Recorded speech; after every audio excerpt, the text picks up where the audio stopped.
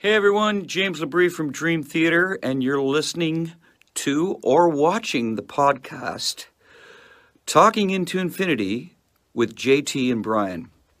Enjoy this. These guys are extremely informative. I love their dialogue. I love their interpretation of the songs, who and what we are, what we were going after. They're very accurate in their interpretations and descriptions, and I just think this is a great show, and these guys are doing a stand-up stellar job. So once again, enjoy Talking into Infinity with JT and Brian.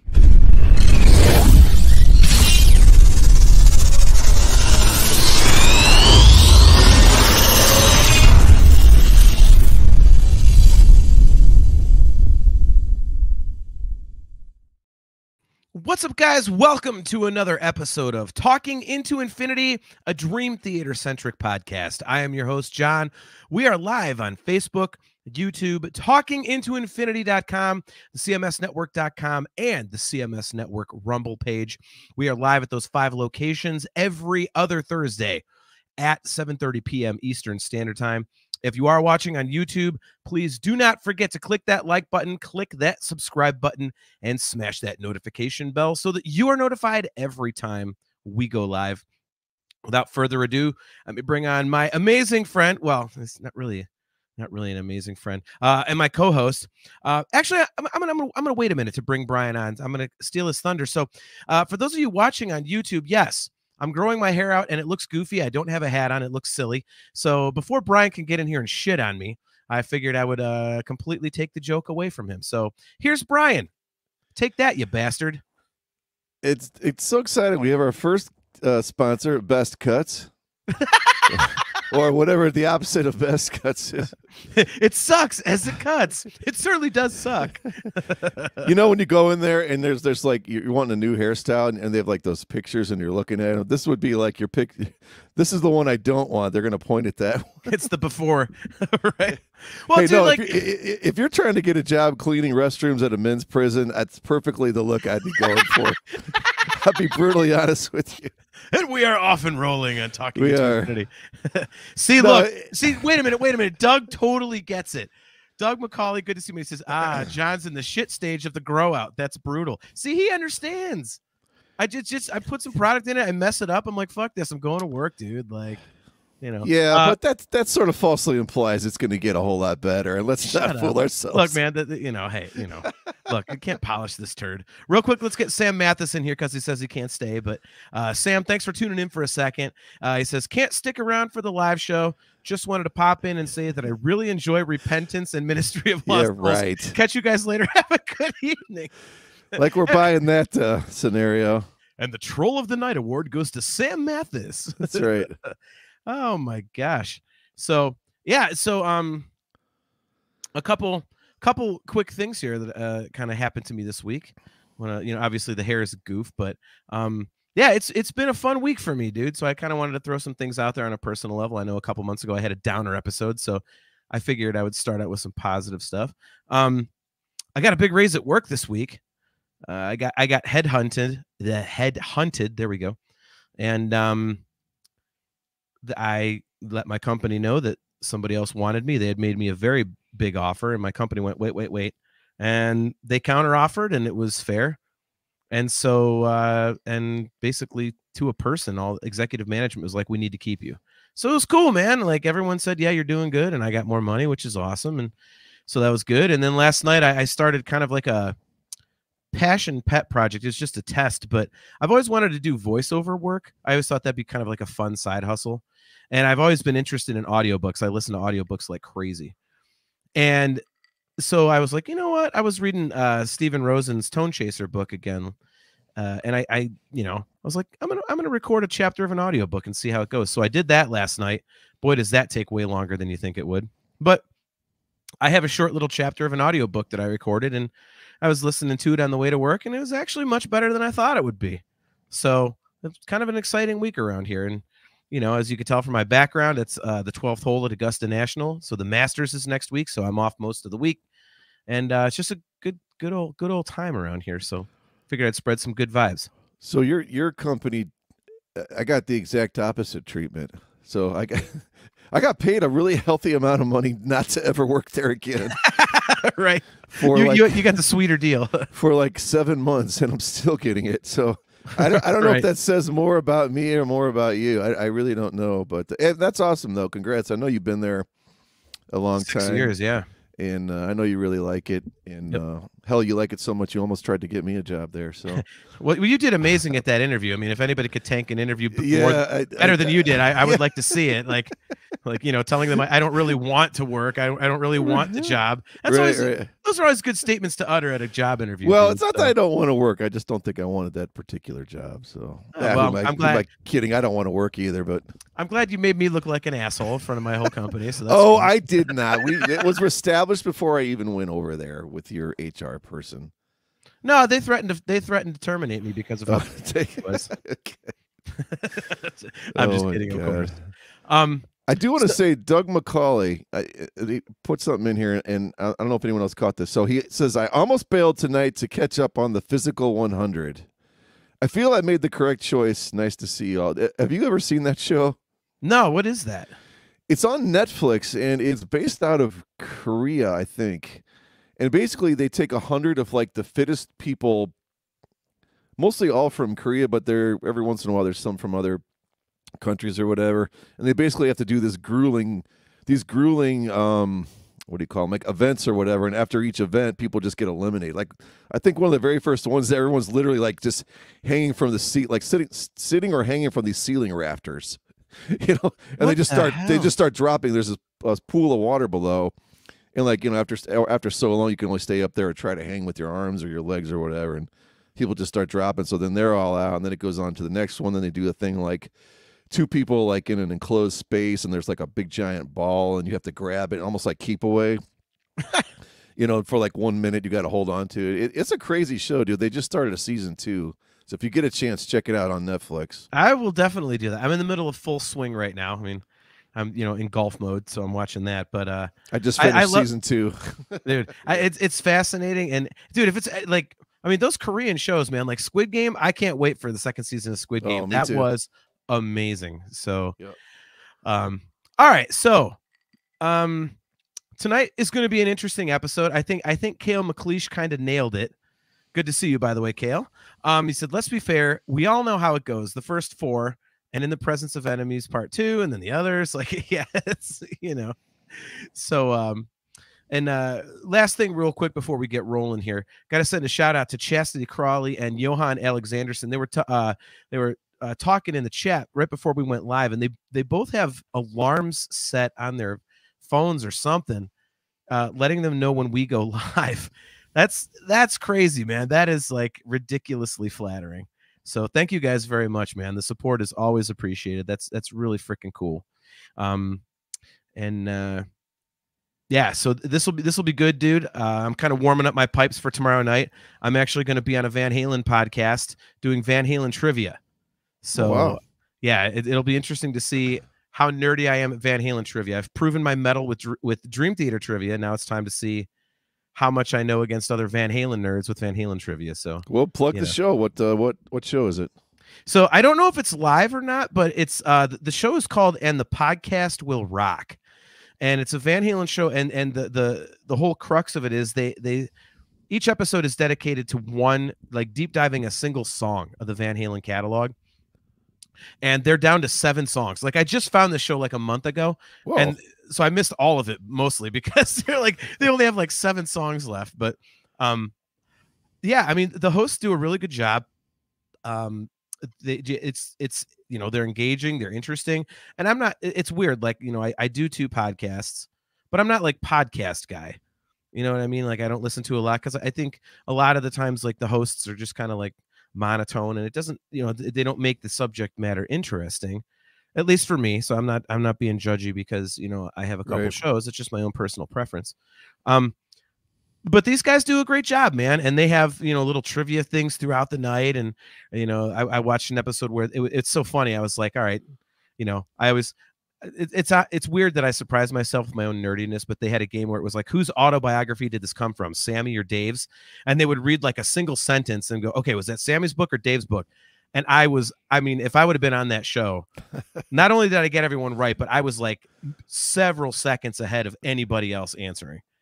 I mean, I was like, God bless, what have I done? Like, God, I am such a nerd. Like, well, if Dave wrote anything like the way he would talk, you know, like in those Oh. MTVs, like, please return your stewardesses to their upright position and all that nonsense, you know, like, yeah. it's Dude, probably pretty easy for you to tell. I have his autobiography. I will have to lend it to you. You got to read it. It's exactly Okay. like that. It is weird as hell. I mean, it's entertaining, but goddamn, is it strange. But all right. So okay, go ahead. no, sorry. I was gonna say, Yeah. so, you know, let's get on to the topic here. The All right. topic at hand. So, you know, we've done our deep dive into the record. I went back and listened to that again yesterday, and I can confidently say that if, you know, the band ever listened to that in the middle of the show,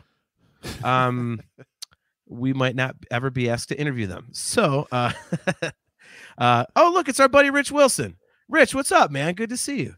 It's a solid album, but not one that I tend to listen to a lot. Some great songs, but others don't do it for me. Far stronger albums from the first Portnoy era. But, you know, that's the first time I've heard that term, the first Portnoy era. That's crazy, man. Well, You know?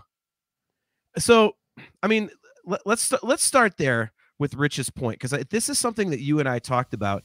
And I went back and listened to this record a couple times in the last few days. And I mean, this just really hit home for me. You know, we described it in our deep dive as a record of high highs and low lows. And as I was listening to it again the last couple of days, I mean, it's really true. Like when, you know, when it really hits, when it hits, it hits. And when it doesn't hit, it does not hit. So, I mean, do you still have that opinion of the record, or has, you know, repeated listens kind of changed that for you? Or, well, a quick question before I go there. So I'm trying to figure. I did not listen to our original deep dive, and I don't know if that's good or bad, because right. it's like, okay, I don't want to necessarily repeat myself, but I also don't want to, like, I kind of want to come into this fresh too. You know what I mean? Because you can still have a new perspective. You know, doing these exercises we do like this with the different episodes. I think you can still have what I considered a pretty solid album, even if there's one or two that we're not massive fans of. I'll put it that way. What's difficult is there's only 8 songs on this album. You know, and if you got to have it your way, there's 7, right? Because but either way, you see what I'm saying? I mean, there's only 8 on here. So if you say, well, there's 2 or even 3 that you're not thrilled with, I mean, my God, there's 40% of the album, you know? I know. Yeah. If you say 3. So I still think it's a really solid album, despite the stuff that I'm not super big on, because the highs are so high for me. I'll put it that way. Yeah, and you know, having gone back and listened to the deep dive, which oddly enough, I don't think I've ever done, but I did this time. Yeah, that was basically both of our opinion, you know, during that deep dive, was that, you know, this is such a unique record for them, and I think it's the only one in the catalog you can kind of look at this way. Like, people say, "Oh, Systematic Cast, that's a great record," but then when you get into it, I think the fan base as a whole, there's, you know, I hate to be blunt, but, you know, I think for a lot of fans, there's a couple clunkers on this one, like pretty big clunkers in their catalog, but the hits are so fucking good that it overshadows the lower parts of the record. So, you know, oh yeah.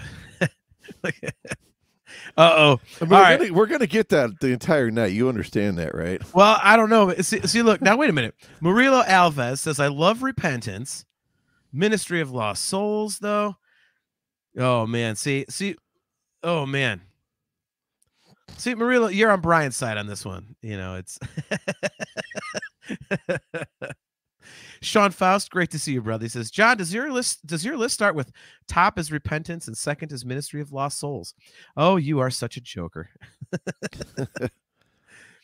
There's Doug McCauley. He says, "Repentance, the only track in history that features Steve Vai and Chris Jericho." Steve Vai never did WrestleMania. Can you see him like what if he like jumps over the ring with his guitar and he's like playing it, and he's like stabbing it at people while he's playing or something stupid. I don't know. Oh my God, the Vi Venom or something, some stupid finisher name or something. Don't get me started on Chris Jericho and why he should never be allowed to actually be on an album again ever, or in the first place. All right, so Jeff, hopefully I'm pronouncing your last. Jeff Pizocha. Let me know. He says, once we get to repentance, however, I do have some insight to share. No, that's well, good. Jeff, you can keep that to yourself, Jeff. Yeah, right. Because we don't need to hear it. Well, that's a perfect segue, Brian. He says, when we get to repentance, so I'm going to lead things off here with the biggest surprise of the night and say that if I'm ranking the songs, we're obviously going worst to first. No surprise here. Repentance is my least favorite song on this record. Unfortunately, it is my least favorite Dream Theater song. You know, my feelings on this one are very well documented. Yeah, see, Kale nailed it. Well, you may as well start. Number 8. Shall we say it all together now? Oh my gosh. Oh my God. Look at Sean Faust with the Champions Pose. So I was right. Repentance was for, yeah, Sean, everybody knows that. I mean, Sean Nostradamus Faust. Oh, strikes again. Look at this. Murilo Alves. Paralyzed has to be the worst Dream Theater song ever. Come on, dude. Murilo, I could probably name, I'm going out on a limb here. This might be an episode. I might be able to name 100 songs that I like a little bit less than Paralyzed. I love Paralyzed. We have to put something in context for everyone, especially anyone who's new. The thing about you, John, is you worship and love this band, and whatever your second least favorite song is not even in the stratosphere as Repentance. Yes, and I'm not just saying that, right? I'm being brutally honest here. Whereas I have a couple where I'm just kind of like, eh. But you literally like, okay, Repentance is just way down here, and then whatever your next thing is, like, I still like the song a lot. You know what I mean? Like, yeah, no, you're right. You're right. You just don't have so this is, you have some serious dislike for the song. Yeah, I do. Well, okay. So I listened to it several times over the last few days. I'm like, okay, let me dig into this because I never do listen to it. And I will say I love the concept of it. I love the concept of the 12-step suite. I think that's a great idea. You know, I think unfortunately Portnoy kind of painted himself into a corner with it because, you know, he starts out with the glass prison, which is kind of like a metaphor, you know, the glass prison, you know, whatever. And, you know, as it goes on, it was kind of more storytelling, but then, you know, the back half of it is really kind of just much more literal out of the, you know, the book of Bill W. or whatever the alcoholic book is. So I think by starting it out, like, you know, not being as literal, he kind of painted himself into a corner, unfortunately. So, but I love the concept of it. With Repentance, as I was listening back to it, it feels unfinished to me. And, you know, it's almost like right where you think they're going to do a couple extra notes like they normally would, they don't. They hit the same note a couple times, and, you know, it's not what you would expect, and not in like the best ways possible. So, you know, the concept's great. I just think the delivery, there's something missing there. And for me, again, it unfortunately stands out to me so obviously when I think of, is there a Dream Theater song that if I had every single Dream Theater track on my Amazon Music and I put everything on random, is there anything I would skip? And unfortunately, Repentance is that song. So, you know, Aiken. Octavarium is their worst song, with its only use being to piss off bar patrons and country bars via touch tunes. Oh my gosh, you are wildly wrong. Octavarium is amazing. Just go home, Chris. You're drunk. JG3. Hey, look, it's the two guys who talk about the best band ever, and it sounds like they're talking about one of the best band ever's worst songs. Oh my God. Again, if anybody ever tunes into this, especially Portnoy, we are just absolutely, like, he's probably going to copyright infringe us, like, be like, you guys can't even do the show anymore. Oh my God. It's just not for me. It's not for me. So, all right. So that's my number 8. What is your number 8? I think I know what it is, but I'll be interested to see if I'm wrong. You could unmute yourself too. We've only been doing this for 3 years and 3 months, you dick. Yeah, that looks awesome. It's not I just helpful at kept all. going for the hell of it. Just to I know you mess with did. As we say on the Nerf Herder Council, that's great content for our audio viewers. So last night I was on top of your. Oh my God. All right. Yeah, this is no. I wanted to join your repentance club, but you know, I've got Ministry of Lost Souls. Now, is Ministry your official least favorite Dream Theater song? Yeah, and here's the thing: Ministry of Lost Souls, maybe 7-8 minutes they did of it, probably okay. But man, at 14 minutes and 57 seconds, I just can't overlook. You know, it's just too. It's just not my cup of tea. You know, they can't do this for 15 minutes. The plotting string part before the instrumental, it feels forced to me. That chugging thing, I don't know. It feels really kind of stale and stock. They sort of go back and forth with the chugging part, the keyboard solo, another keyboard solo, and then the guitar riff. That that kind of whiny thing. It's never really done anything for me. There is one really killer part of this, and that's like the 30 seconds of the melody harmony with the keyboard guitars. The walking part, yeah, that walking that sends up and it capitulates into that trill at the end, and the guitar holds on, but it rings out, and then they go into that bendy riff on guitar, which I don't know. I mean, Dream Theater has plenty of these drony kind of guitar lines and stuff, but this one just feels heavy-handed. Honestly, for lack of a better word, the song it's just depressing. And I don't mind songs that are kind of sad and take you to dark and sad places or whatever, but I don't know. This one just 15 minutes, being hit over the head with it like that. I just and then when they, of course, we get to go see the show of all shows and what shows up in the set list, right? Almost like, oh, we're gonna get this guy, So. Fuck you, Hendrickson. Yeah, so I mean that's what it is for me. I mean, again, if this song was 7 minutes, even 8 to 10, I'm probably like, what, it bothers me, but it's not to, it still probably might be my least favorite, but it wouldn't be so much of like I'm just probably gonna skip it, Yeah. Until I get to that into that solo part with the harmonies going on, but. Well, and I think what does it for me, like, and we'll transition here. My number 7 is Ministry of Lost Souls. For me, it's the tempo is so slow, but they ride that tempo. Like it's kind of one of those things, like when you listen to a song and it feels like it's going somewhere, and you got that little bit of tension going, yeah, let's go, yeah, get there, like you're waiting for it to pick up to where you're expecting it to go.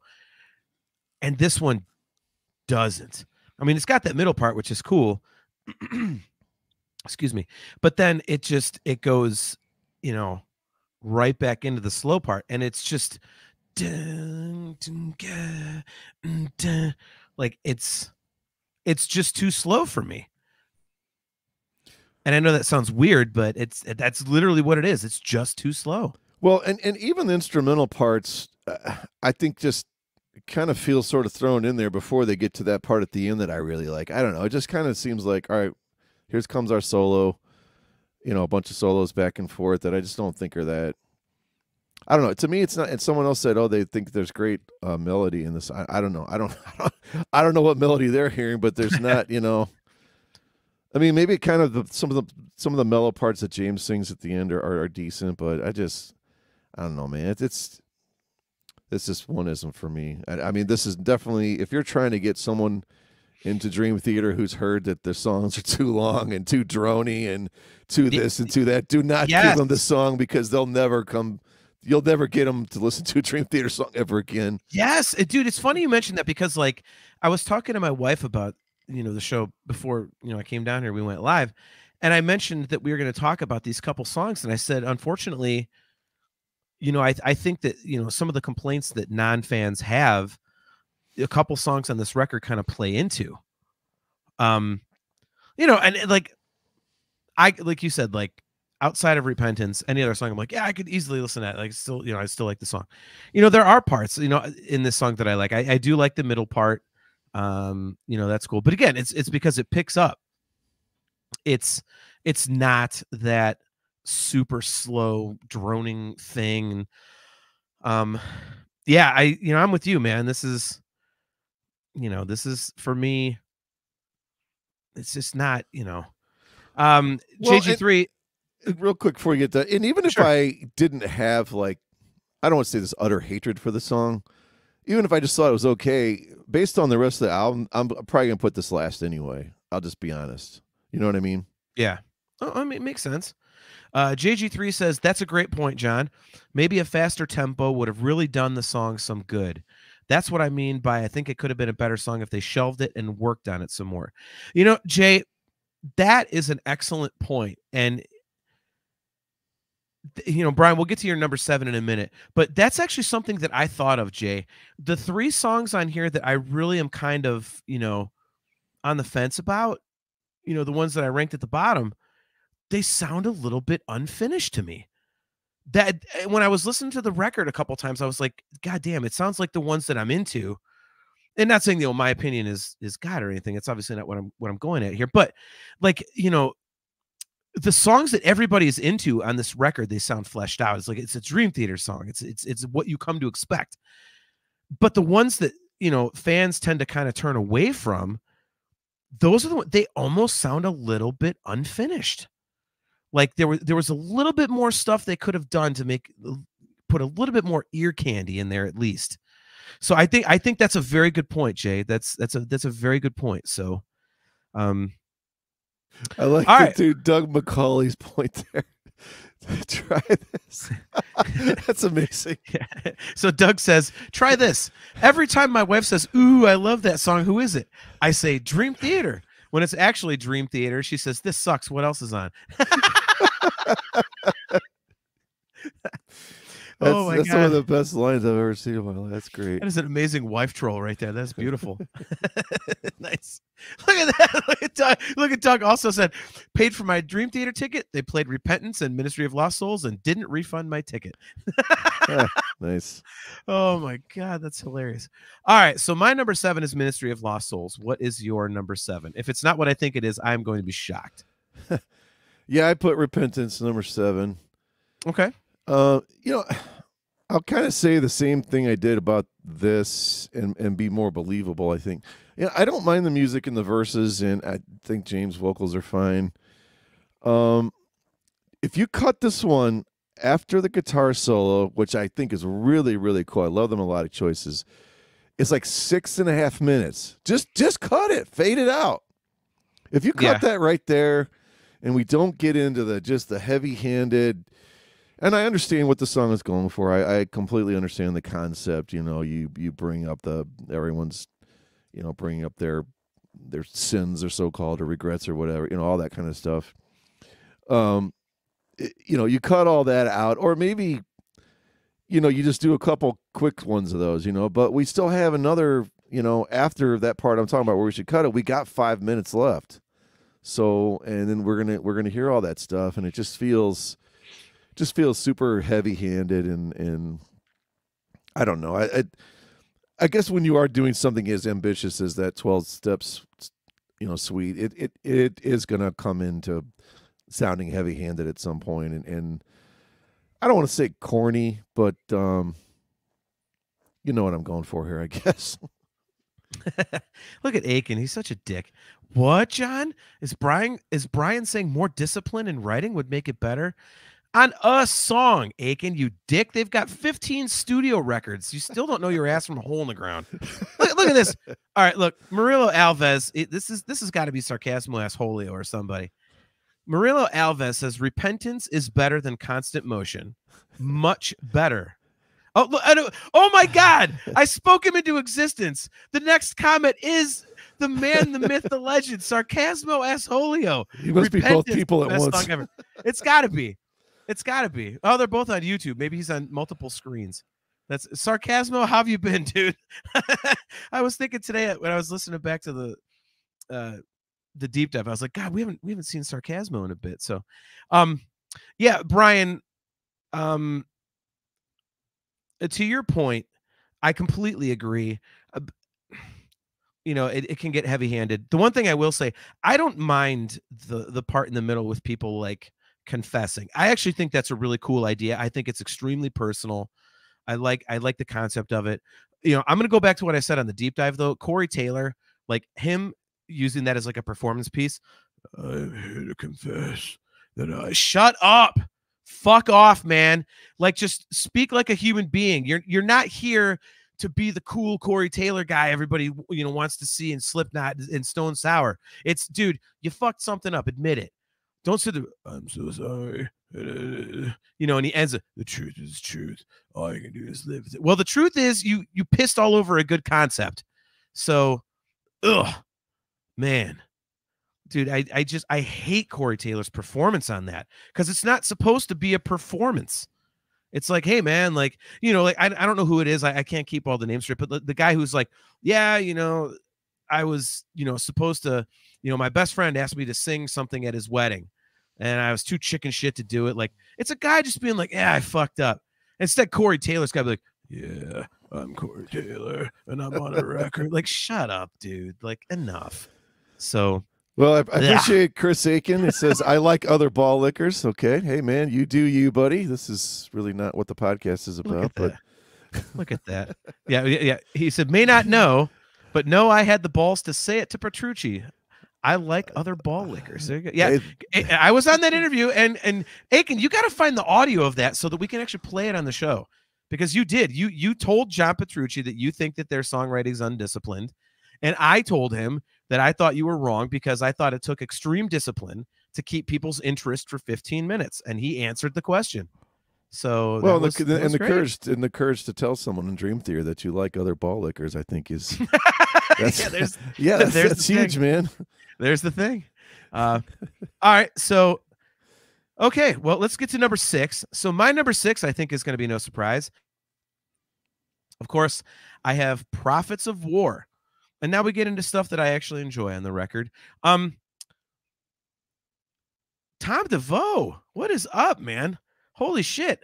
So just for you guys, so you guys know who I'm talking about. So Tom is the owner of a local bar here in Wadsworth. I live like 3 minutes up the road from, and it is like a dive bar. Like it's called Retro, and it's nothing but neon and nerd shit from like the 80s. It is the most glorious place you will ever have a drink at. And Tom is the owner, and he's amazing. He and I bullshit guitar and music like crazy. So he says, in the presence is by far the best, but Constant Motion is probably a close second. Dream Theater is an all-star band of top-tier musicians, so every song is more like some elaborate production than it is just a title. Yeah. Now, Tom, you got to split In the Presence of Enemies into 2 parts, but, look, oh, God damn it. And now I get a hair joke. Matt Wardlaw. Matt Wardlaw. I'll have to try that comb over that John's rocking tonight. Matt, why would you set yourself up like that? You're bald as shit. You couldn't comb over 3 strands, my friend. Like, hey, if anyone wants to rock that, just go into your local barber and say, yeah, give me the sex offender, please. Please. A couple of guys that can't grow hair making fun of me. Hey, I got plenty of hair, man. Oh, yeah, sure. Okay. Yeah, I do. The problem is the color of it. It's not that I don't have enough. Right. All right, so back on topic, man. This is a great episode so far tonight, man. I love the chat. Yeah, I mean, I think Prophets of War is a cool song. Again, this is kind of one of those songs to me. It's just kind of there. If it comes up, I'm like, sweet, I'll listen to it. I don't seek it out, but it's a cool song. I think it's got some really cool drum stuff. It's got an interesting groove to it, and I like, there's a shitload of the, the Queen vocal type of thing going on, which is really cool. And they keep layering it and all that kind of thing, which is interesting. And, yeah, I mean, there's some really cool parts to this song. Every time I think of this song, I think about how I almost went to New York City to be a part of the recording of it and everything, but I couldn't because I had, get ready to take a drink, people. I had been, at SCORE earlier, that year, or, a few months before, so I couldn't take the time off of work again. But Yeah. Now we got Aiken and Wardlaw going back and forth in the chat. Oh God. Oh my God. See, so anyway, so yeah, that's what I think of when I think of Prophets of War. And but I mean it's a cool song. But you know, if outside of the previous two, this is Matt couldn't do a comb over if he bought a wig. I want to know who Johan Alexanderson's talking about. Johan Alexanderson, I think he kind of looks like a Polish strip club bouncer. Who is he talking about? Oh my God, that's fantastic. Wait a minute. Breaking news. Chastity Crowley has some news about her car. She's getting custom vinyl window cutouts with the Majesty Circle and vanity plates. Do you see that one? Let's see. There we go. Yeah. Custom vinyl window cutouts with the Majesty Circle. Nice. I have no idea where this came from. I just saw it over there. I don't know what the world they're talking about. Oh my God. But neither do we, so I guess it all works out. All right. So let's keep this on the rails. God, this is like an episode of the Nerf Herder Council tonight. I know. But yeah, so that's where I stand on Prophets of War. Cool song. Again, for me, it's just kind of there. But there's some really great parts to it, and the vocals make it interesting. There's some really great Portnoy stuff in there, I think, because he does some very interesting, kind of rhythmic stuff for me. So, yeah, I mean, it's a cool song, but yeah, outside of the two that we've already mentioned, I think with the 6 remaining songs, for me, this is definitely, if I had to pick one of the 6, this would be the last one I would choose to listen to. But I still like it. So, what do you have at number 6? This was the easiest song to place out of all of them, and you nailed it. You nailed it. It's Prophets of War. It was the absolute easiest one. You knew it had to go 6. I don't know where else it could go, unless you actually like Ministry of Lost Souls, which is fine. Then maybe Prophets goes 7 or something. But yeah, I mean, 6 is perfect. I like the piano. The beginning piano with that really cool synth riff they got going. There's a little bit of the of course, there's a little bit of the Muse feel to this once again. Yes, yeah. Like they have on a couple of the songs, but yeah, that Queen thing is cool, and the when they had the fans singing the backgrounds and stuff. That thing we've talked before about this. This is an extremely unique sounding Dream Theater song. There's nothing else in the catalog that sounds like this. And cool. I think there's a couple instances of that on this record. So I will give it that. Even the low stuff, Brian, I think it's incredibly unique in that there's nothing else that sounds like it. And I'm not saying, because it's not a good song. It's just, it's an incredibly unique sound for them. So I agree with that. Okay, you can continue. Yeah, I mean, what are you doing? Oh, I was scrolling to see what our comments were. No, I mean, I think I said all I need to say on that. You covered it pretty well. Let me read the comments, you dumbass. That's what the host is for. All right, read the comments. Oh my God. I didn't want to miss any more about your hair. I know you're going to keep those on the side. Dude. So. It's funny. Like, no one is really complimenting it outside of 2 people. And I'm like, okay, cool. Then I'm keeping it. Because I like it. And I don't give a shit. I'm tired of, Stevie Wonder. And then who was the other person? Oh, Jesus. Oh my God. Oh my God. Anyway, all right, let's get to the songs that I'm sure everybody wants to talk about. Unfortunately, Kale does not have a good song in his top 5. Kale's very wrong. He says number 6 is Forsaken. Not even sorry. I just don't dig it, but accept it as being better than Prophets and at least 12 parsecs better than Repentance. That means that Kale in his top 5 has the Ministry of Lost Souls. Kale, your credibility is going to go further and further down if it gets above 5. So let's just be clear on that. So, all right. So my number 5, and I will preface these 5 by saying I love all these songs. I think they're great. I think these are the songs that make this record. Maybe not this one, because I think this one is a little bit, hit or miss for a lot of fans. For me, it's not. I love this song. But I think when people think of this record and why it's so strong, I think it's these 5 songs for sure. So, Aiken, it's a great haircut if you're a first-year barber college student. Nice grammar, you dick. It's YOU apostrophe RE, asshole. That's what you're focusing on. Maybe you should pay boy. more attention to your hair than your grammar. My hair's fine. Shut up. So my number 5 is Forsaken. And, you know, of the top 5, the ones that I love on this record, unfortunately, there had to be one that's in 5th place, and this is that. But I think this is a great song. I honestly don't understand why it gets crapped on so much. Like, I get, you know, people say it's the Evanescence song or whatever. JG3 Forsaken. Oh my God, that's awesome. Dude, I like this song. I actually like this song. Like, I don't understand why people hate it. I think it's got a great melody and stuff. It's got an unbelievable guitar solo. You know, I mean, the lyrics are about a vampire, but I don't think it ventures into being cheesy. You know, I dig it. I think it's a cool song. I enjoy it. I don't know. I like the groove to it and everything. I think it's got some cool rhythmic stuff, you know, especially in the second verse, like like with the harmonics and stuff like that. So I like it. I think there's a lot here, and I'm going to beat this dead horse. I don't understand why a lot of fans crap on this song. So for me, Forsaken's number 5, and I don't understand why people don't like it. So that's exactly where I knew you. I've guessed your list to a T so far. I was thinking you probably would. Yeah, not that it's that difficult with those songs. I'll do Forsaken after I get to my number 5, which I'll probably get absolutely annihilated for.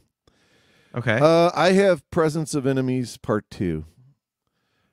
Okay. And I'll tell you what hurts this, and I believe I brought this up on our deep dive. If I didn't, I'll make the point now.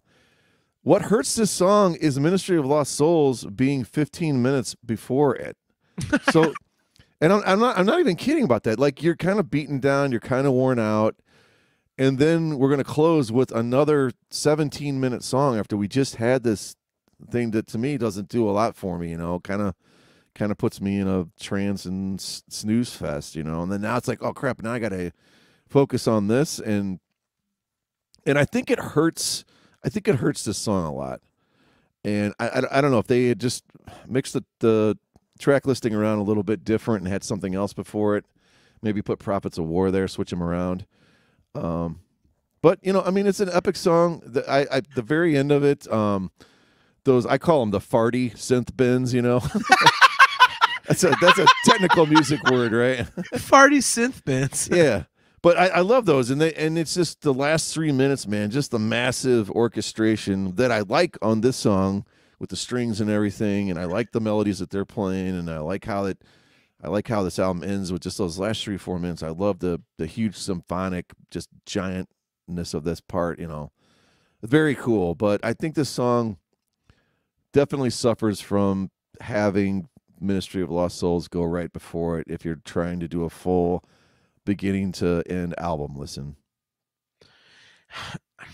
Okay, I can see where you're coming from on that, but I would kind of envision that it's almost, at least for me, using that as the context, it'd be actually the opposite. You know, like, because after getting through, you know, the 3 songs that we had at, you know, 8, 7, and 6, it's kind of like, okay, well, you know, did the album fall off? And I think, you know, In the Presence of Enemies Part 2 kind of saves it, you know, because it's not that I'm burnt out. I'm like, I'm waiting for it to get back on track. And I think, you know, this song gets it back on track. So maybe, but I'll also say I for sure, even if you throw out my argument about the song before it, I for sure like my top 4 over that one a lot by a decent margin. Right. I'll say. You know, I mean, something has to go 5, right? Well, I mean, look, let's get to my number 4 since we're talking about it. My number 4 is In the Presence of Enemies Part 2. Wow. And I now I will say this one and my number 3, it's a coin flip, and it depends on the day. And today, when I was finalizing my list, which wasn't very difficult, these were the 2 that I had to finalize, and man, it could go either way. because to me they're equal, and it just depends what sort of stuff I kind of want to hear. So, and again, like I just said, for me, In the Presence of Enemies Part 2, it's almost like, okay, follow me here, because I'm not saying like, oh, the record was bad and this saves it, but I'm saying it saves the record in that, the first, 4 songs people are into, and then you get 3 that people are like, oh, I don't know if I like that. And then this one comes along and people like it. So like, oh yeah. So it's like, the last taste in your mouth that you get is something else you like. So I think, for you say it's a sequencing issue. I would argue against that, because I think this comes up at a perfect time, because you get something dark and weird and progressive, and especially, just the song title itself. I mean, I don't know about you, but when I bought the record and I saw In the Presence of Enemies Part 1 and In the Presence of Enemies Part 2, I was like, okay, is this going to be like, 2 different songs where it's just Part 1, Part 2, like Metropolis, whatever, or is it a half and half? Like, and we had heard, that it was a song split. So in my mind, I'm going, okay, well, all right, what is this? So when I put the record on to listen to, and I heard, the album open with In the Presence of Enemies Part 1, and I fucking loved it. Well, the whole rest of the record, I'm going, ooh, what's Part 2 sound like? So when it got to the part of the album that I really wasn't into, I still had that, Part 2 hanging out there going, oh, am I going to love this? Like, what's coming yet? So, and when I got to it, it was great. So, I love this song for that reason. And when you do listen to it as, one cohesive song, like on the Chaos in Motion release, it sounds kick-ass, man. It fits together amazingly well. Kale's made this point many times about this one, that, he's into it because he loves at the end when it goes back into the themes from the first part of the song. And I completely agree with him. So, I think that's a great part of this song. Like, and, again, your sequencing thing, I don't know how else they could have done it. I don't think you can put this anywhere else. I mean, what are you going to close the record with? I mean, there's not really a better way to do it. And it's really cool. Like, I mean, having the big song be the bookends. So, like you said, maybe flopping Prophets of War and Ministry of Lost Souls or something. But sorry, I'm not trying to block this. I just can't look at your hair when I do my comments. So real quick. I love it, man. I'm telling you, in person, it doesn't look as goofy. It does look goofy online, but no. Well, first of all, dude, and I'm not even kidding here. I'm shocked because I thought you were always the big proponent of. You told me, I thought many a time that you thought Part 2 was like way better than Part 1. No. I'm kind of shocked. I swore you said that. I have not. Okay, Apparently you need to do research into our previous episodes. Real quick here. So Chris Aiken asks a serious question, which is very rare for him. He even says it, a rare, serious question. Does the album cover have meaning or relation to these songs? I have, okay, so the chat can bail me out on this one. I have not read that, Chris. Usually it's got something to do. If I were to guess, I think, the ants were a big thing, and the huge amount of like construction going on. It's like, I think constant motion and chaos and chaos and motion and stuff like that. It's like things moving forward were kind of, the themes, they were going for on the album cover, because it was kind of, that way with the record too, because it was, we did our 20th anniversary. Now we're moving forward into this new thing, there's, all that kind of stuff. So, well, I was thinking the ants could be like the presence of enemies. It's like some type of symbolism or something. I don't know. I think that's an absolutely. I think that's an absolutely terrible take, but okay. I think you're wildly wrong, but there, take it. Yeah, fuck you. Yeah, make fun of my hair, then I'm gonna get you on one. Oh my god! All right, so. Sorry, I didn't mean to be an ass. So I was thinking the ants, like in the presence of enemies. All right, what are we on? I'm on my number 4. Yes, you are on number 4. I have Forsaken. Okay. So basically our 4 and 5 are swapped. Yeah, we've been pretty close on all these, honestly.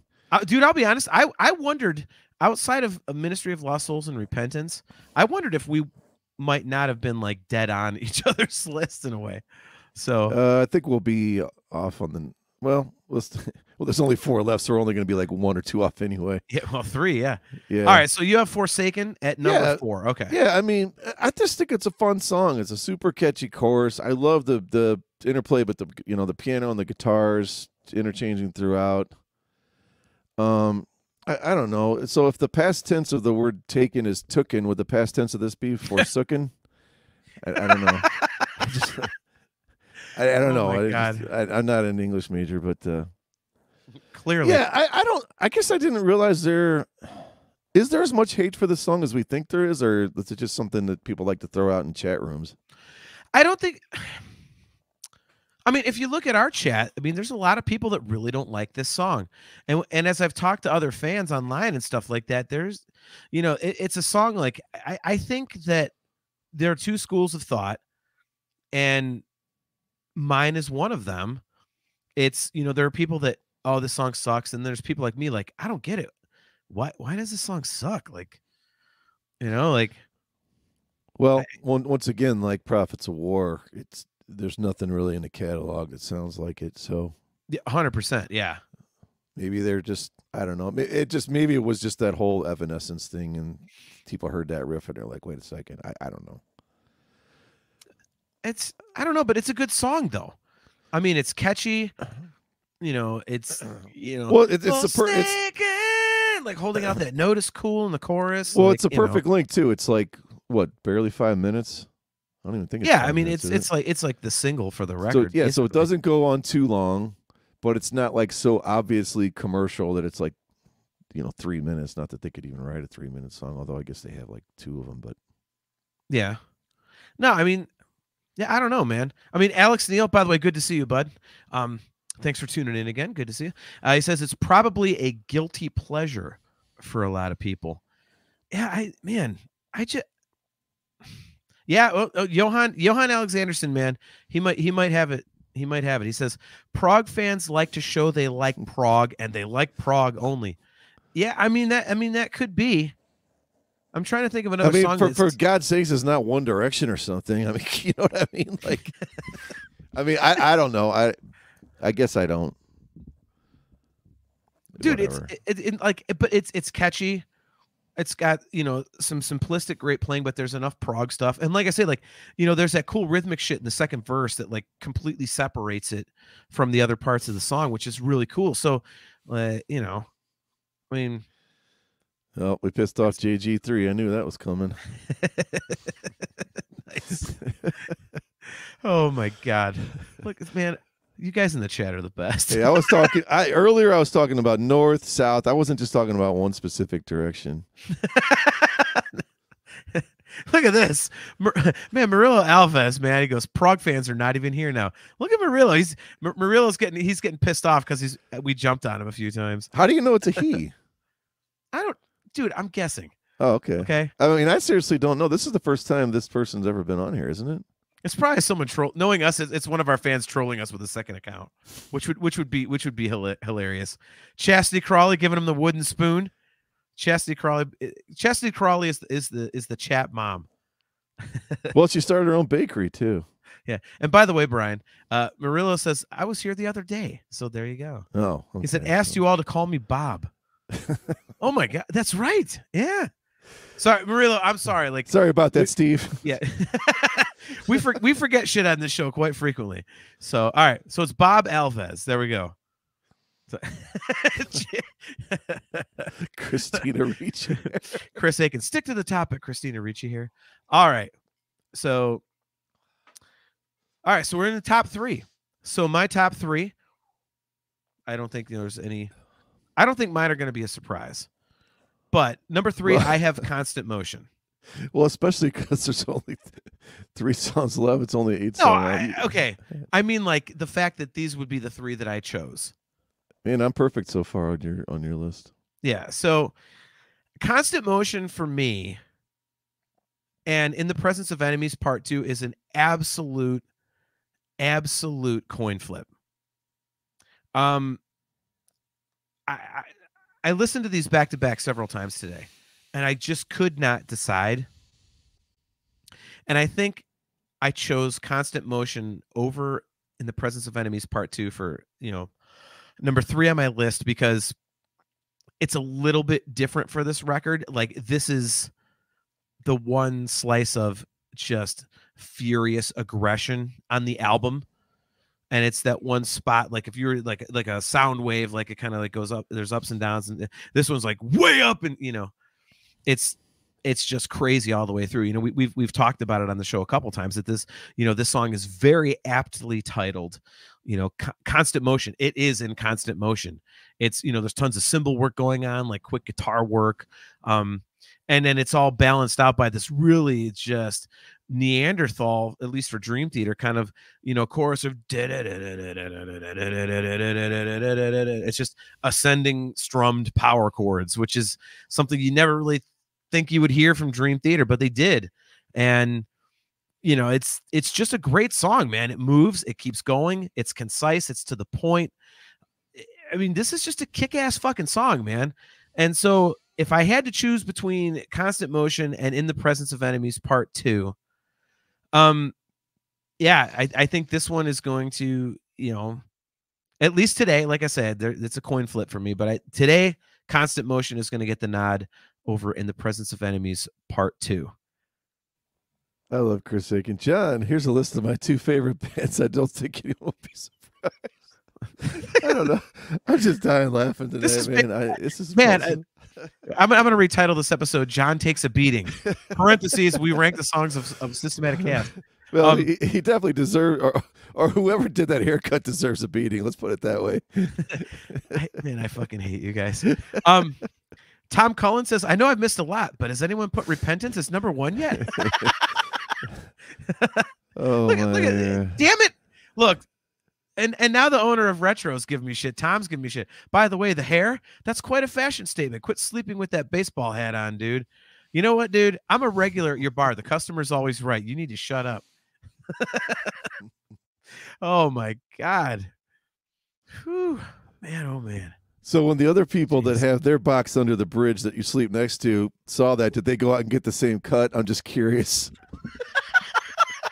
This is egging me on to make it worse, right? So I'm writing all this stuff down for my comedy act. Oh my God. All right. So I'll comment on your last one when I get to it. Okay. My number 3 is, well, I guess I know where this one says for you. I actually have Dark Eternal Night. Really? Wow. Okay. Yeah. I mean, it's one of the most relentlessly heavy chugging riffs in their catalog. I love the beginning of the chorus where they're drifting beyond all time. I love that whole little thing there. I'm going out on a limb. I think I said this on another episode. The return of Mike Portnoy, when they play live, it'll be something from the new album, and it's going to go right into Dark Eternal Night. That's in the first 2 or 3 songs. It's because he gets to do his metal angry metal Portnoy, voice, and make his face and and make that face and do all that crap. He's gonna be like jumping out of his drum throne to be doing that crap. So I bet that comes out quick. But yeah, I mean, I love Dark Eternal Night. Man, oh man. This is going to be the episode that's going to... All right, Chris wins with that one. Aiken says, nothing wrong with getting a haircut with a box cutter in a dark room. I used to think that too until I saw what just happened to John. Oh my God. Look, man. So this is going to be the show that the audio, like the people that only download the audio version, that they're like, yeah, I should listen live. This is going to send them to YouTube, and we're going to have a jump in subscribers just so people, how bad is this haircut? God, I so envy the people that only have to listen to this. God, my God. Look at Doug McCauley. John, it's okay to back out of the hair grow. Wouldn't blame you. And see, I tried to bring up a great comment by Jeff Pizzoka. He says, Dark Nintendo Night. That's something for those of you guys who have not looked it up. Go on YouTube and look up the Dark Nintendo Night. It is like one of the greatest fucking things you will ever see. Brian, have you seen the Dark Nintendo Night? I have. I think we talked about this well, not that long after we started doing the podcast, and I'd never seen it. And you pointed me to. I thought it was hilarious, dude. It's like, for those who don't know, it's basically a combination of Super Mario Brothers and The Dark Eternal Night. It's like the greatest thing you'll ever see. So, yeah, obviously I've got it in my top 2. So I'll wait to get to that song, but I love it. I think it's awesome. And dude, two things, and I'll get to my number 2. But I think you bring up a great point. I think that is definitely a possibility of them within the first 2 or 3 songs going into The Dark Eternal Night. I think the fans would absolutely lose their shit. I could see it easily as song 2, like open with the the opening track on the new record, which is kind of something that they kind of have a habit of doing, and then everything goes black, and all of a sudden you hear or do 2 songs from the new record or something, and then do that. Either or, I really think that I really think that that's a possibility. And number 2, I think that might be kind of an interesting, interesting episode. We should start making predictions of what the set list is going to be, and see how close we are once the whole tour comes down and everything. We should make predictions and then come back to our predictions and see how right we were. So, all right. So we are into the top 2 now. So my number 2 kind of surprised me a little bit, because I thought that I would have had this at number 1, but on repeated listens of the album, I did not. But at number 2, I have In the Presence of Enemies Part 1. It is just a kick-ass fucking song. It's, coming off of Octavarium, which is an album I liked a lot. I think this was kind of one of those songs that when fans heard it, they were like, okay, we're back. Octavarium was good and everything, but we've said on the show before that with Octavarium, there weren't a lot of heavy moments. There weren't a lot of dark moments. There weren't a lot of those really kind of, super Dream Theater-y moments. It was a very kind of, it was very progressive, but more in the vein of, the bands they looked up to and modeled themselves after, the mellower records. So, when you get to Systematic Chaos and you'd been through, Octavarium and the 20th anniversary tour, when this song comes on, I think, we all were like, okay, yeah, like we love Octavarium, but this is kind of what I think of when I think of Dream Theater. So, it's just a great goddamn song, dude. Like the melodies are excellent. It's just like it, like we said about earlier songs low in the list, like where it sounded kind of unfinished. This one sounds so well put together that it's just, it's every note fits, every rhythmic choice fits. The lyrics are cool. Like the whole thing just works. So I really, really like this one, man. So it's, for me, it is number 2 on the record. What do you have as number 2? Well, I like In the Presence of Enemies Part 1 so much that my number 2 is Constant Motion. Nice. So, wow. Okay, so now, all right. So Constant Motion at number 2. Yeah. We have gotten some crap for that song in the chat. So yeah, I love the musicality of the riff, man. This is one of those. So we've talked about this before, how kind of starting the podcast in general gave me Brian, better appreciation for songs.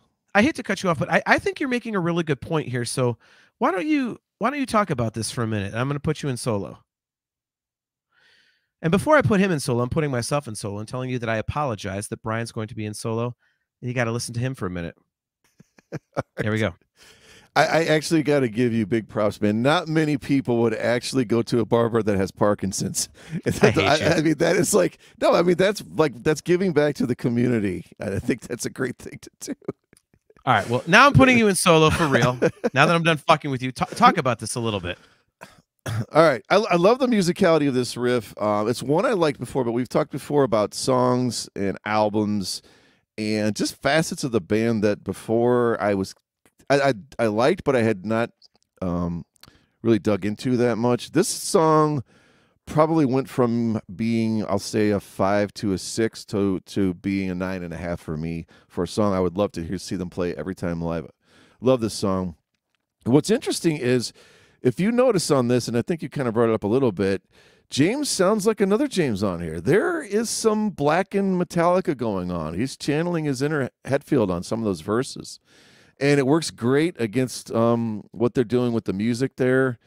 And I think it's a perfect song for the album cover. It fits it, it's just, it is constantly evolving. It's constantly moving. Things are pushing and pulling back against each other. They're getting that great harmonic tension on all these riffs. And I would love for them to play this song every single time. I am going to predict that we will also get a Constant Motion in addition to getting a Dark Eternal Night for the first show back from Portnoy. I think it's going to happen. So you think we're going to get both of those? I think we're getting both of those. No shit. I really, really do. God damn. All right. See, again, we need to write this stuff down, and like we need to see how accurate we are in these predictions. Because I honestly, I would be shocked if we got 2 songs from Systematic Chaos. Yeah, I guess in hindsight, that's a little.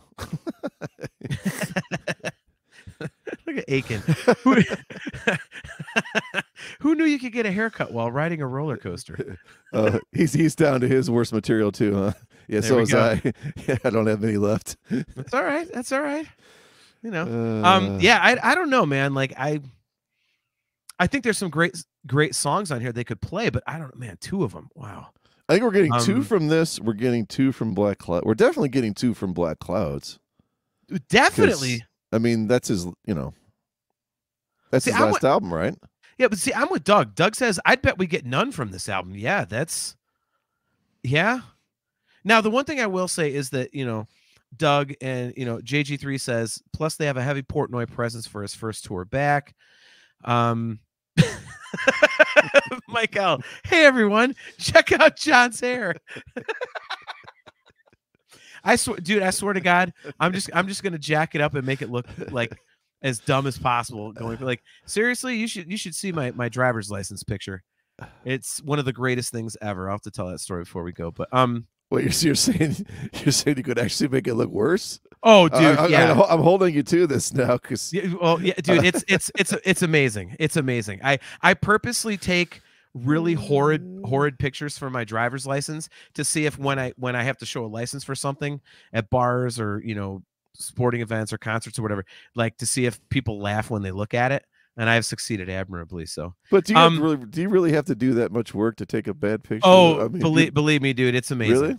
It's amazing. Yeah, I'll tell you how. So, JG3, just wear a wig each show from this point on. No, Jay, my hair, like if I like jack it up and go all crazy with it, like it'll do pretty much anything. Like it's if I had ever been like a touring musician, I would have the best rock star hair ever because I could just throw a product in and it would go all in any millions of directions and just be crazy like a lot of guys want it to do, but theirs won't. Mine will. Unfortunately, I work in an office and mine won't lay down. So there you go. Actually, Chris Aiken does ask a good question, and it's not about John's hair. Right. The real question, will they play the Grammy song? And that's Alien, right? Yeah. Mm-hmm. No, I don't see it. I don't see them playing a single song from the last album.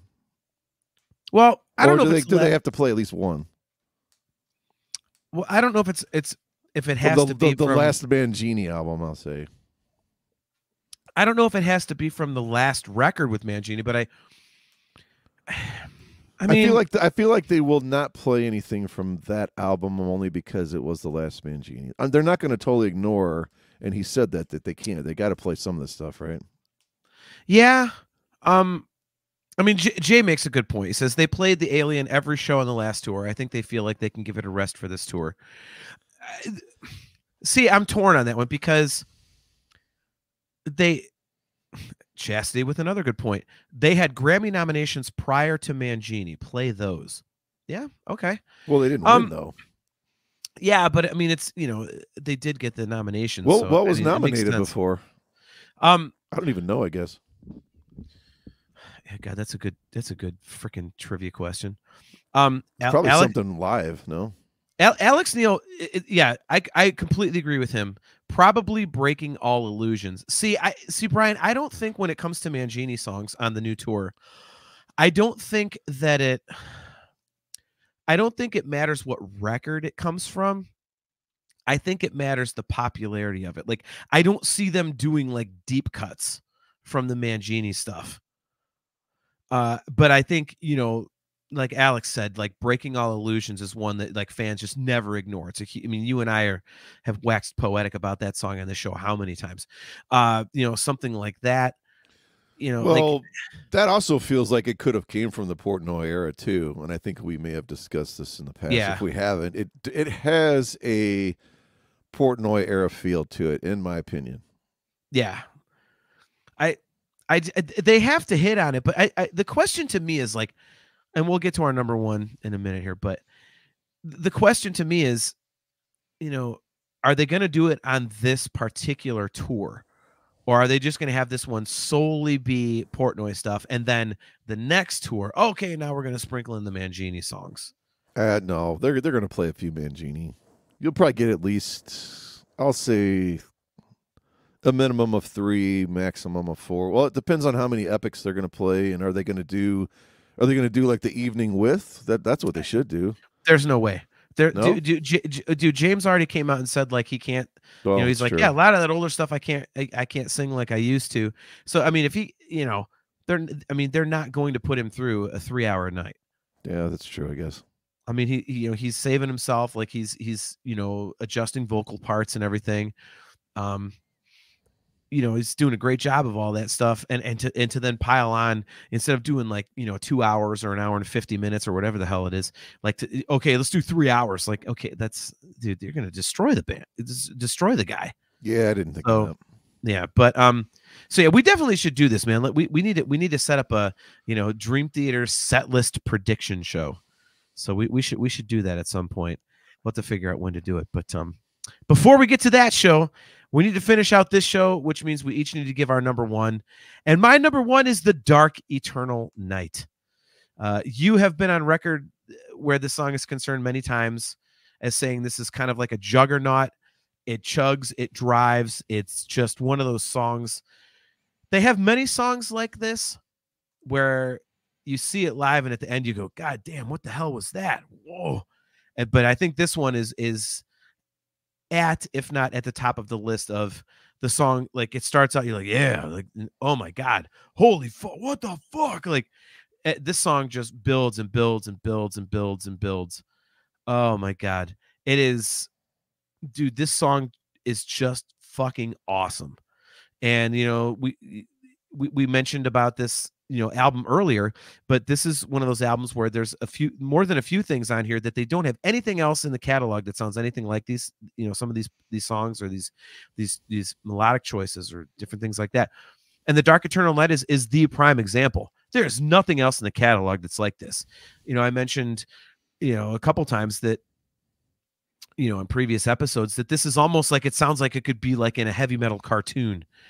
It's got that kind of feel to it where there's that little bit of mirth to it, even in the midst of this heavy, brutal, like kind of thing.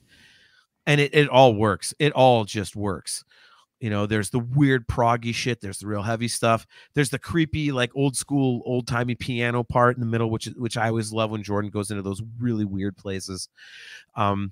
Everything about this song is just perfect. And as much as I love In the Presence of Enemies Part 1, and even if you were to put Part 1 and 2 together and it is one song, like, I would still take The Dark Eternal Night over those by a hair. But I just think The Dark Eternal Night, for at least for me, works 100% on every single level. It's one of my all-time favorite Dream Theater songs. I'll say it again. I said it on the our deep dive when they opened the show with it. That tour back in 2017, it was like, are you kidding me? Like, this is an opener? Yeah. You're like, son of a bitch. Like, yeah, we got flattened from the start, man. Yeah, I mean, it was like, you would never picture that. Kale just said they're going to come out and they're going to flatten us. Yes. Yeah. Dude, without a doubt, man. Yeah, I mean, another thing too, I love the fact that it's like, it's about a pharaoh and an angry god or whatever and all that stuff. There's this cool metal 101 lyrics for that kind of music. It's just badass. Totally agree. All right, so I gotta get Tom's comment up here real quick before we get to your number one, because this is going to be, fans are all over the map on this song on our show. Tom says, "Just give me Pull Me Under on the new tour. It's one of my go-tos when I open the bar. Sets the mood for the entire night. It kind of blows my hair back just like it does John's." No, mine goes forward, man. Yeah, Pull Me Under that's going to be interesting. I've actually had a thought, Brian, and go ahead and crucify me. Chris, they can flatten you. They already got John's hair. Sorry, I can't. I can't stop. Okay, look. You guys got to give me credit for something. I could take a beating better than anybody because none of this is offensive. I think it's fucking hilarious. Like, at least I got to be given credit for something. If you hate my hair, that's fine, but at least like you could fuck with me relentlessly about it. Yeah. So real quick before we get to your number one, I have actually thought that I would not be surprised if they open the set on the next tour with Pull Me Under. Yep. I could see that happening. As like, this is what started it all. We're on a nostalgia trip. Hey man, let's go back to where it all started right off the rip. I mean, I'm totally on board with that, man. I mean, the best song off of what most people think is the best album. We can argue semantics or whatever, but sure. I mean, why the hell not? Yeah. See, this is what this is what I was worried about. JG3. If they play Pull Me Under on the next tour, they can just pull me under. Please, Lord, have mercy. Well, they're gonna play it, so I don't know if they're opening with it, but I 100% guarantee you, put money on they are playing Pull Me Under. It's happening. Dude, Tom agrees. He said that's exactly what they're gonna do. And Mike L, you're right. He says John loves it. He knows we're just fooling around. Dude, that's exactly right, Mike. I mean, Aiken's not fooling around, and Brian is not. No, God, no. Let's not. Let's be clear here. Look, Aiken's actually defending me. This is rare. He says there's really nothing worse than the middle hair, that point between a good cut and where you want to get to. Yeah, I mean, I'm just trying to do something, dude. I'm sick of wearing a hat. What the fuck do you want? Like, well, he's definitely nowhere near that part where it's a good cut, and I don't know where it's going, but yeah. By the way, Aiken, quickly. Yeah, Aiken, we should pull up your mullet picture if we want to talk about hair. So that was awesome. So, all right, back on topic. So my number one is The Dark Eternal Night. You have one left, Brian. What is your number one? In the Presence of Enemies, Part 1. I'm gonna bring up a point you brought up, which was, I thought, actually, even considering your hair, no, you said coming off of Octavarium, and I actually thought the exact same thing the first time I heard this, because Octavarium, it's not in my top few albums of theirs. I'll just say that. Man, when they first track, just that riff, oh my God. Yeah. First time I heard that, and I was like, oh my God. I got goosebumps, man. So many killer parts and moods, the use of dynamics. What about the 4-minute part where they get the clean picked out thing and it's echoing on the guitar? Yeah. And then that snare comes in behind it, dude. I was like, I mean, I get goosebumps every time that part comes on. I mean, I just think it's a killer use of that riff that just keeps coming and going back and forth here and there. And they don't make the song too long. They could have made the song too long. They did not. And I think it's the perfect length. Yes. And it's a perfect opener. And I don't remember, did I put this number one when we did I might have had this number one when we did our album openers. If not, let's go back and I'll put it there anyway. So, okay. Yeah, dude. I mean, I absolutely love this song. I would love to hear this played every single time. They could actually open every damn show with this, and I'd be totally fine with it. I wouldn't care. Yeah, that's what as much as I love The Dark Eternal Night, and it's my number one. If you were to really force me, I really could put In the Presence of Enemies Part 1, at number one, and I wouldn't fight you on it. So I don't think you're wrong. What in Christ's name are you doing?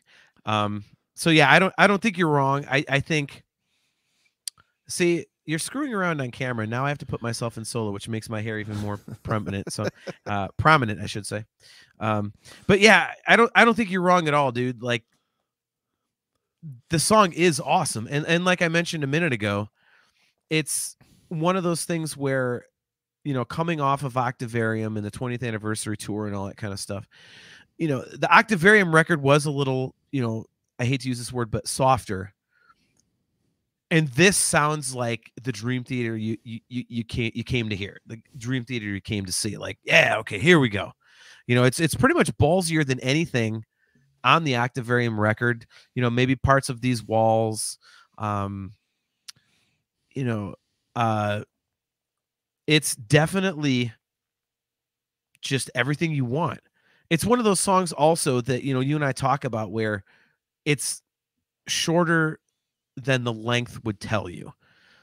You know, it's like 6.5 minutes, whatever the hell it is, and it takes like, it's like 4 minutes to get into it or whatever. However long it's longer than 6 minutes, but you know, it takes a long time to get to the vocal, but it doesn't feel that way because it moves. You get into it, like there's an energy to it, and I think it's just written so phenomenally well, and I can't fault you for putting it at number one, man. I mean, that's why, you know, I'll be honest, I was really surprised that you didn't have Dark Eternal Night at number one. I know you love In the Presence of Enemies Part 1, but you've talked a lot about how you really like the Dark Eternal Night. Number one, I was surprised you didn't have it at number one, but I was way more surprised that you had it at number 3. Well, a clarification too. It's actually 9 minutes for the first one, but yeah, I think it's a little more. I don't know. It's a little more musical for me. A little more progressive. Dark Eternal Night's great song, heavy as hell. I think they stretch out a little more thematically and melodically on Presence of Enemies Part 1. So, you know, I feel like I'm being taken, I don't know, more. I mean, there's you definitely go for a journey, and you know when you're listening to Dark Eternal Night. But I feel like Presence of Enemies, man. I just feel like I'm soaring on that song, you know, and I just keep soaring higher and higher. I don't know. It just takes it takes me to a whole different place than anything on the album, and just you know, call them earworms, ear candy, whatever you want. You know? I always feel like earworms is a derogatory term because worms are like you, but yeah, ear candy. I'm like, hell yeah. So, Johan, man, oh man, this is great. Aiken, I can't bring that up because nobody who lives outside of Cleveland will understand that comment, but it is a good one. Johan Alexanderson, when they put this on Apple Podcasts, John's New Haircut is probably the most accurate title. You know, when I upload this later, I probably should, just to let all the audio viewers, again, that's a term for my other show, let all the audio viewers in on the joke and like, what the hell is he talking about? Yeah. So I wish I was an audio viewer right now. God damn it, it's not that bad. So, all right. Have you listened to this song as a whole? I mean, you can either do it by making a little playlist or then playing part 2 immediately after part 1, doing the album version, or you can do, you know, the Chaos in Motion thing. No, I after you brought it up here, I will go, maybe not right off the episode, but I will go at some point this week and I will listen to the Chaos in Motion, the back-to-back. I want to hear that. I'm surprised that you haven't listened to it as one whole yet.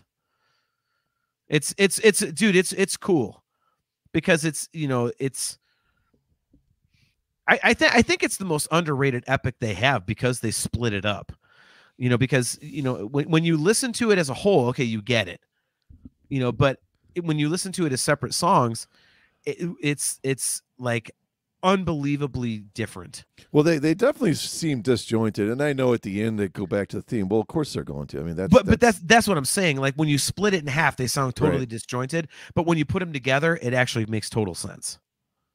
So, well, I'll listen to it and see if you're right. And this is you, so I'm assuming no. But I think that guys in the chat, like, back me up here. When you listen to this as a whole, one cohesive whole, it makes total sense. Well, what I'm curious of is, will I have a better appreciation for part 2? Not necessarily so much of seeing how they fit together, but will I like 2 more because it is with 1? So we'll see. That's interesting because, man, that's really difficult because I could see it not making a difference. Because when you, I think it's part of the song that you don't get into. I think it's the weird, wonky, really dark crap. But I think when it gets to back to the parts that sound like part 1 at the end, I think that's where you kind of like jump back on board. So I think you would just kind of see like the parts you're not into is like, oh, here's the wonky middle part. You know, it's very, you know, to phrase it in your terms, like Count of Tuscany-esque, where that middle part where it just breaks into that acoustic part, which is, and it does that for like 3 minutes or whatever the hell it is, like it's out of the blue. And if you were to split that in 2 and the second part started at that acoustic thing, you'd be like, what's this weird, like, you know, it's mellow and, you know, whatever. Like, so I think this song is a perfect example of that. It's like if you split the Count of Tuscany into 2 parts. So, well, this would officially be, this is longer than, or is it right at Change? So this would be 25 minutes plus, what's Change of Seasons, 23 or something? Yeah. So you're right in that territory then, I guess. Which that's, I mean, that, even for Dream Theater, that's, you know, the Count of Tuscany is 19. I mean, that's 6 minutes shorter. Yeah. So you're talking a serious commitment there. Even though the first one I feel like flies by. So yeah, I'm gonna check it out and see.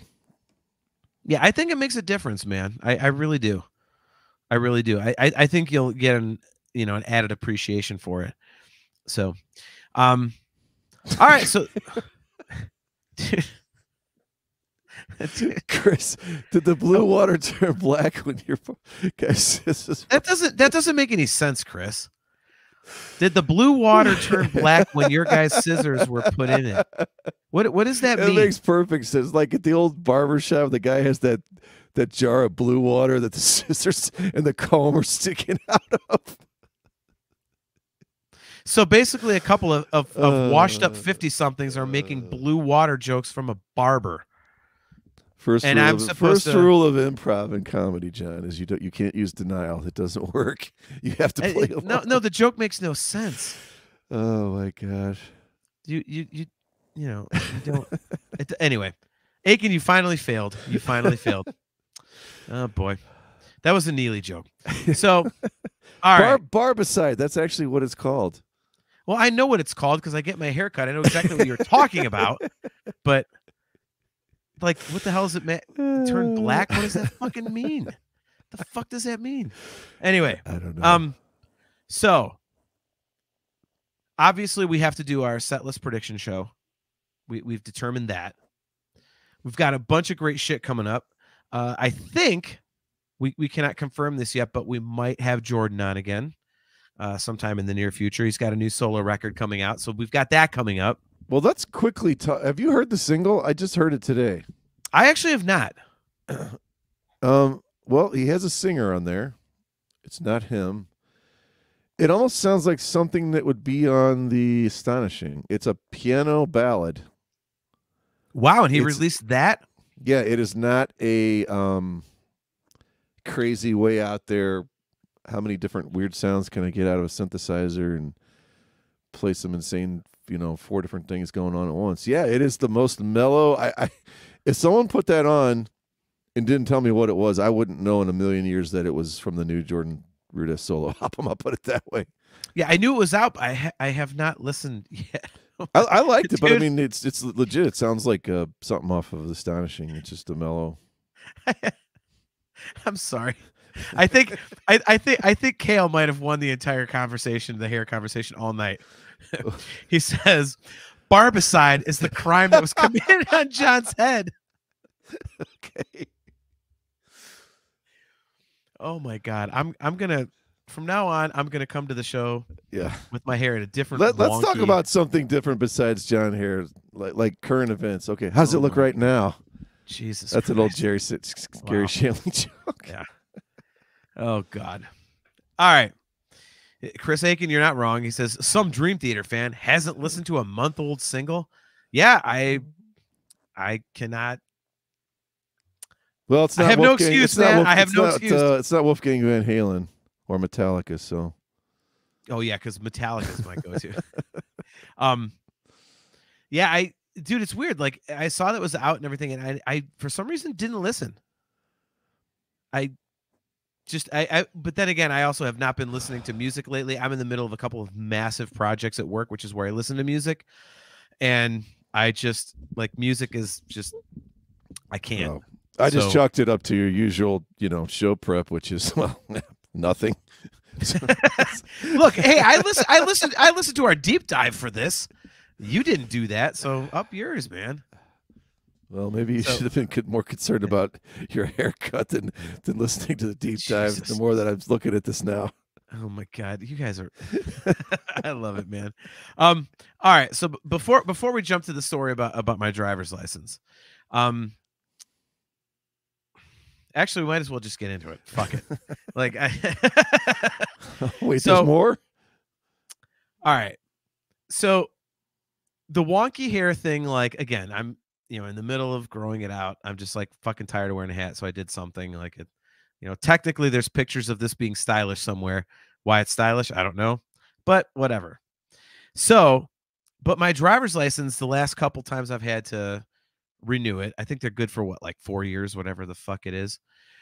So the one prior to this one, I was just like, I hate having my picture taken for it. You always look stupid. And I as I was waiting, I was like, maybe I should like really look stupid. So I went in there and I renewed my license. They're like, all right, let's take your picture. And I started going, I'm nervous. Do we have to, like, can you just use my picture from before? Like, no, we have to take a new one. I was like, I don't like cameras. I'm nervous. So I played this whole thing of like, I was terrified of cameras, like it was a thing. So let me see if I can recreate the face. I'll put myself in Solar, but and so I literally tried to, again, like this, the audio viewers are going to love this, but I literally tried to do this, like just the freeze face of, and they're like, no, you have to look in the camera. You have to smile. And I was like, I'm really nervous right now. And the poor lady, she was like, oh, sweetie, it's okay. Like she was trying to coach me through. And then I started feeling bad, which of course stopped me. Not at all. And so it ended up looking, I like pretended to smile, and it was like weird, but it basically looked like, it was just the stupidest look. And it just looked unbelievably awkward. But they took it. They're like, okay, good. You nailed it. So I would, show my license at, ball games and shit like that. And wherever I would go to show a license, and people would like, that's you. I'm like, yeah, nervous in front of cameras. My wife would get pissed because she knew what I did. Well, this last time I was like, my brother, first of all, thinks it's hilarious. And if my brother thinks it's hilarious, then I'm doing it. Same thing. If I think something's hilarious that he did, then he's doing it. Like we're idiots like that. And that's why we do the preeminent Star Wars nerd podcast on the planet, the Nerf Herder Council, live every other Wednesday at 8 p.m. Eastern Standard Time on the weeks I'm not doing Talking into Infinity. So when I had to get it renewed, I was like, okay, how am I going to do better than this? So I had taken off, for my birthday. I think my birthday was on like a Friday or a Saturday or something. And no surprise here, I got just all kinds of drunk. So I woke up the next morning still feeling it. And I was like, fuck, man, I totally forgot I got to go get my goddamn license renewed. I had waited till the last minute and I'm still kind of feeling it.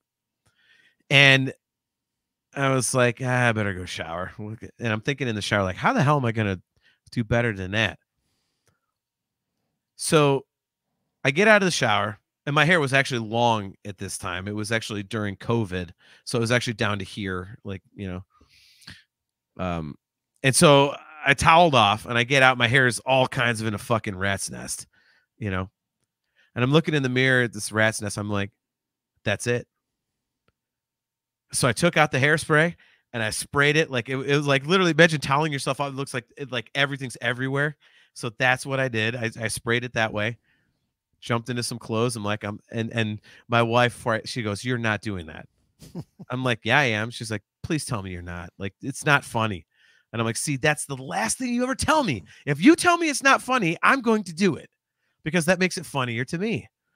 And sure as shit, man, I drove off to the BMV and I walked in and I did it again. I was going through the line and they made me do the eye test, and my eyesight was a little blurry because I was a little blurry the night before. And I couldn't quite see a couple of the letters. And I was like, shit, I'm going to get like a ding on my license. Like I need to wear glasses to drive or something. And I went, I don't know my letters very good. And she was like, what? I'm like, I don't know letters well. I don't read well. So she bought it and helped me out with the test. And then I got my picture taken just looking like absolute garbage. And I had no expression on my face. That one, I looked like I was basically about to go into a coma. It was literally like this. It was like with my hair just absolutely everywhere. And so that's what's been on my license. And I took a picture of it as soon as I walked out. I took a picture of it, sent it to my brother, and he just absolutely lost it. And literally every time I've handed it to somebody since then, this is like 3 years ago, whatever it was, 2 years ago, whatever, I get this. Like they look at my license and go, they do that quick little laugh. I'm like, yes, success. Oh my God. So yeah. So if you think this hair is bad, it's much worse on my driver's license. So, I think stupid is definitely in your wheelhouse. I could see you. Oh, you dude, pulling that off easily. Well, see, the problem with this whole plan is, what am I going to do next time? I mean, just be yourself. That's almost worse, to be honest. I mean, that's about the only thing I could think of. Apparently, from the chat tonight, I should just do my hair like this and go be normal. Like, oh, that's the worst one yet. Look at Aiken. John proposed, and Steph said, "That's not funny." Poor Steph. Dude, Johan Alexanderson says, "What seems to be the officer problem?" Johan, I'm not even kidding. Like, I was thinking of the Peter Griffin thing, where Peter Griffin got absolutely destroyed drunk and had his picture taken for his license so that when he got pulled over hammered, he would look exactly like his license. I'm like, okay, we're going to let you go. So, oh my gosh. So yeah, so there's my driver's license picture story. And there's our ranking of systematic chaos. And there's a good, 20 solid minutes of people shitting on my hair. So this has been the most spirited episode of Talking Into Infinity almost ever. I'm trying to weigh listening to Ministry of Lost Souls or have you retell that horrible story again about your driver's license hair. I don't know. It's closer than you might think. Well, hey, look, man, if I could show the picture, you would understand. You'd be like, holy shit. All right. He's not kidding. So, oh, wait a minute. Okay. Kale sending you photos. I hope they're appropriate for podcasting. JG3, we should also mention how much of a disaster Chaos in Motion was. Before we jump out of here, Jay, explain. Why was it rough? Are you talking about like the audio quality or because I thought it was great. So I did not have a problem with it. But that's the documentary, right? Well, it's both. Or is that the concert? Well, the concert's on there too. Yeah, it's the 3 CD and 2 DVD release. 1 DVD. I've got it over there. Yeah, but I mean, the audio quality on the CD release, like I guess I could clean it up a little bit, but I mean, I thought it was great. And that documentary makes the whole thing, what it's like to be on tour, like to set up the whole tour and everything. Like, you know what? In fact, I do have it. You have it. I loaned it to you. Yeah, I know. that split second silence in the way you're looking around, like, now I know I loaned it to him. No, I've watched I watched the tour thing and the making of the album thing. I've watched both of those. All right. Well, at least you've got my shit. So, all right. Well, I think we've done done a good job of ruining another episode. So why don't we jump out of here? But man, you guys in the chat are the all time, man. Thank all of you, man. Johan Alexanderson, Kale, Chastity, JG3, Mike L, Marilo. I'm sorry, Bob Alves. I hate to admit it, but Chris Aiken.